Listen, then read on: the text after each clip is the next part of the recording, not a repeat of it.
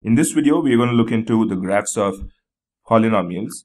Especially in the previous video, we did look into different kinds of them, that linear polynomial, quadratic polynomial, and cubic polynomial as well. So what we're going to do now is, we did see what are they, but then what we're going to do in this video is we're going to look what are the kind of shapes, what kind of shapes do each of the different polynomials are going to give us when we graph them. So that's what we're going to see here. So let us start off with linear polynomial.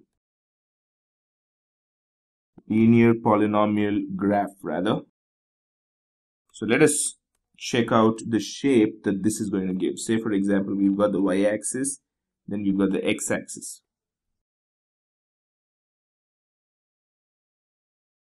So this is going to be the origin O, and this is going to be y-o, y dash, and this is going to be x-o, x dash. This is the x-axis, this is the y-axis. So the kind of shape that we're going to get for a linear polynomial graph is going to be like this. Just a straight line. That's why it's called as linear polynomial graph, or it's called as a linear. So whenever you see this kind of a graph, you need to understand that this line is a solution of a linear polynomial. That's what it says. So, you can say that this is going to be y equals ax plus b. That's all. This is what this line represents. This is what this kind of shape gives you.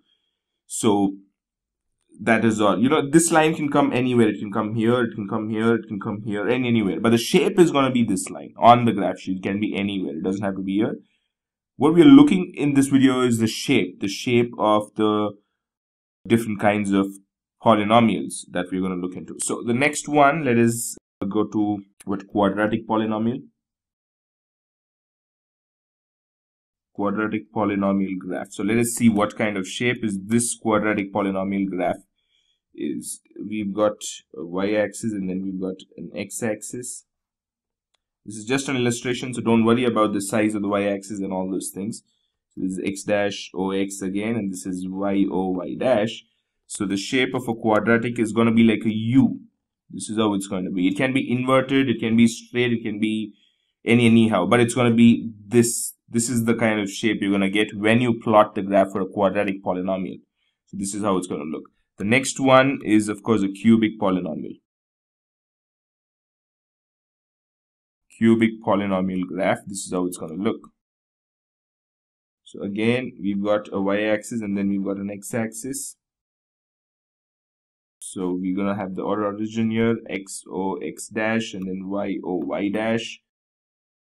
Now the kind of curve that we're going to get when we plot the cubic polynomial graph is this.